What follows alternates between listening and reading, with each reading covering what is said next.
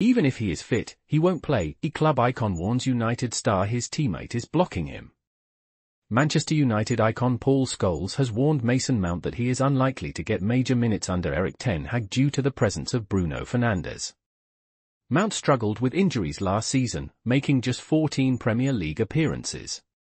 Despite strong pre-season performances, Scholes believes Mount will find it difficult to be a regular starter.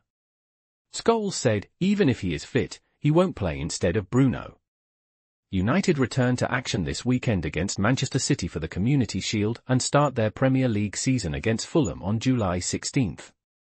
Please subscribe to my channel.